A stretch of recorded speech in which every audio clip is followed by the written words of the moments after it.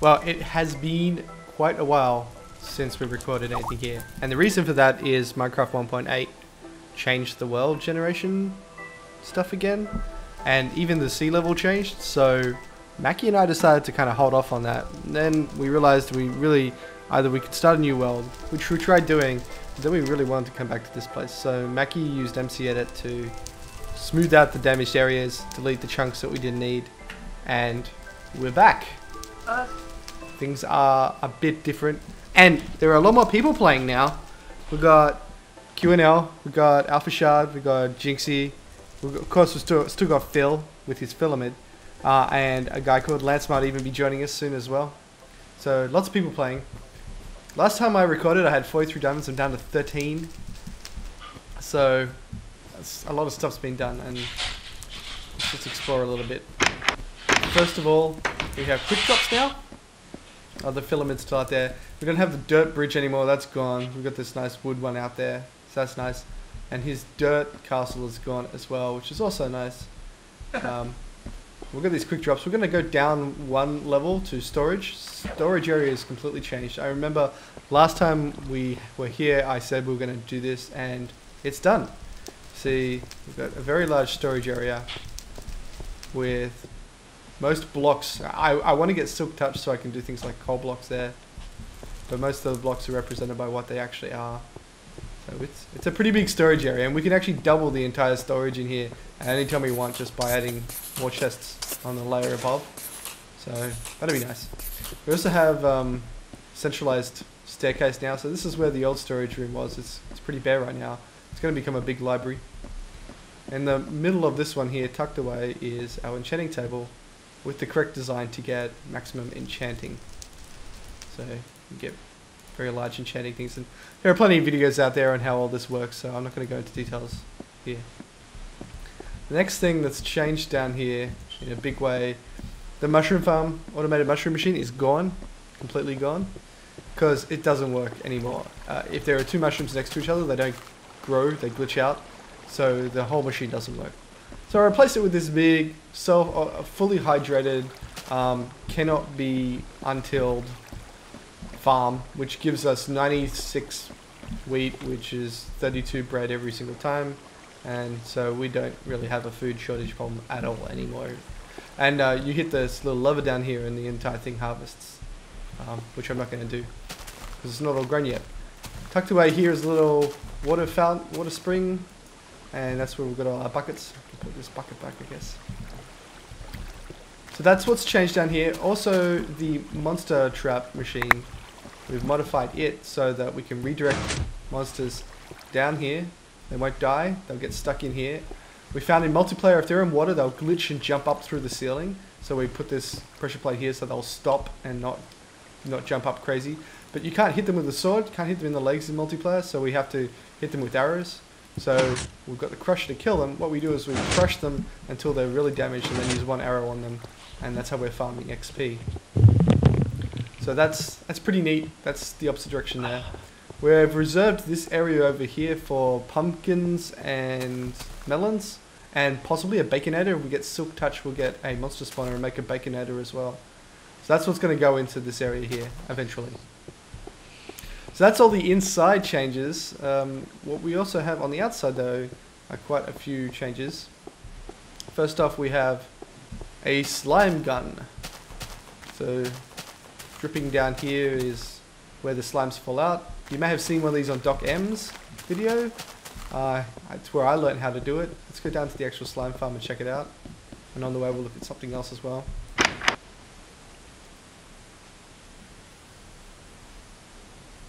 Yeah, Etho kind of went crazy and did a lighting system for his mob spawner area, which I thought was really cool. So I did it too, except my design turned out to be a lot easier because my pads are 5x5, not 6x6. And I'll show you why it's easier in a second. And we're going up, have a look at that circuitry. So one lava source block covers 2 pads. So I only needed like 8 of them instead of however many he had. He had a lot. He had a lot of them. And the spawn rate's really good when there aren't multiple people playing the game. when there are multiple people playing the game, monsters spawn all over the world, so they don't really focus in here very much. Okay, moving down one more, we've got our slime spawn. Slimes are the most glitchiest mob in the game. Like, the distance from where I'll be standing a second to the roof is pretty big, and they actually jump all the way up and through the roof, through the stone. It's crazy. Okay, so this is above level 16, so they don't spawn up here. So they all spawn down in there. The spawn rate's very slow. There's one. Watch this. I bet you he'll start glitching in a second. He'll manage to jump all the way up here or something. See? Watch this. Look at that. That's nuts. Anyway, he'll actually find a way to get up here eventually. But yeah, 3x3 water canal down here to a 3x3x3 drowning trap. So a big slime's getting there and they drown to 2x2. They can't get out, so they drown to 1x1. And the 1x1s can get out a little hole and they go up this ladder here.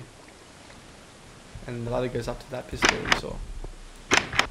So that was a big effort. We actually ran into a 1.9 pre-3 bug where chunks didn't save and we lost the thing like 3 times. So rebuilding that over and over again was not fun. 1.9 pre-4 came out and that bug seems to have disappeared, although it is still listed on the SMP section of the Minecraft wiki, which is concerning, but we haven't run into it once. So we've been playing 1.9 pre-4.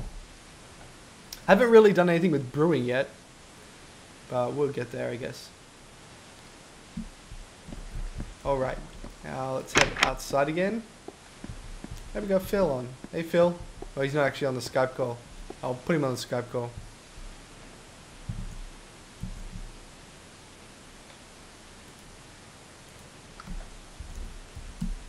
I would venture out to join you, but I'm like, there's monsters outside of my house. Well, I'll eventually get over there so people can see it. Okay, first stop here is the portal,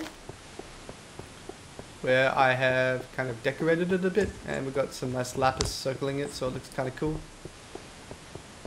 And I'm going to do the same lapis on the actual nether side so that people know where the prime portal is. But over here, I made a Sphinx. Way to call me while I'm in the water and mobs are chasing me. Hey Phil, I'm recording for YouTube right now, so you can cross-link this on your channel and I can get lots of viewers. Yeah, that's how it works. Oh, good times. So this is my Sphinx. Something like that. He's got like 4 I have a legs. lot more requests for that anyway. Yeah, right. Do you get Minecraft requests? A tail. Yeah.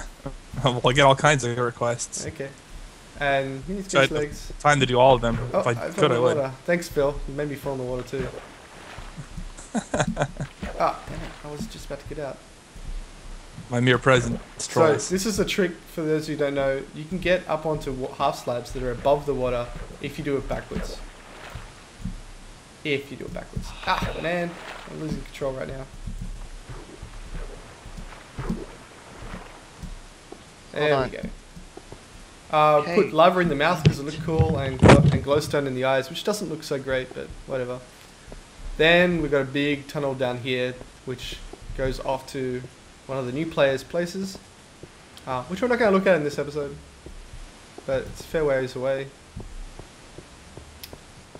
And those are all the new features that we have.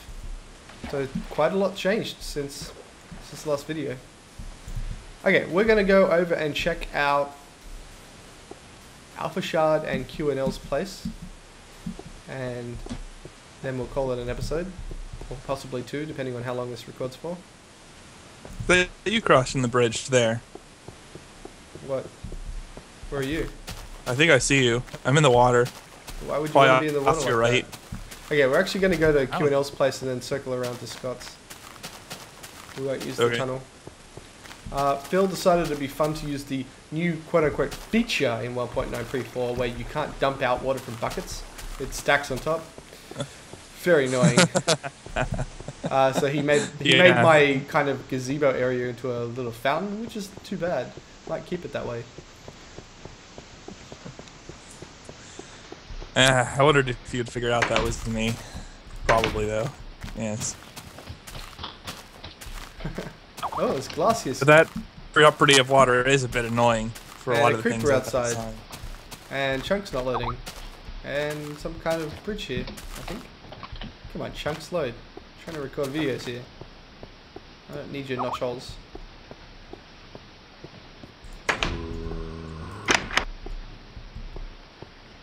And here's Q&L's place. She's the newest player to the game, and is in fact a complete novice when it comes to playing FPSs in general. So she's doing pretty well. I'm gonna ignore this. She panicked the other day when I just like strafed in front of her while she was at the crafting table. It was pretty good times. Okay, we've got a dying skeleton there and a creeper outside, and they just happen to be where I want to go. So I'm gonna kill them. Oh, I see. Hey. Still under construction. Still under construction. I assume audio is being recorded. If not, this entire thing's been a waste of time. Yeah. Well, we've all been there at least once. So, running across here, we'll get to Scott's first house, which he abandoned to mine crap loads of obsidian for himself. So this is actually at the end reasoning of for that. That's more interesting. The leaf tunnel. The leaf tunnel now extends out further down here, and this is going to be my rail down here. Scott's extending this thing out so it's 5 wide, which will look good. So this was his old base, and over there in the distance, which we're not going to actually go to, you can see at the top, it's an obsidian house surrounded by bricks. That's Scott's new place. And I believe he had a mushroom farm out here. Yep. So there we go. I think that catches you up with everything that's changed since the last time I put out a YouTube video on this server. I think one of the biggest things that's changed is just the sheer number of people playing. Makes a big difference. Yes.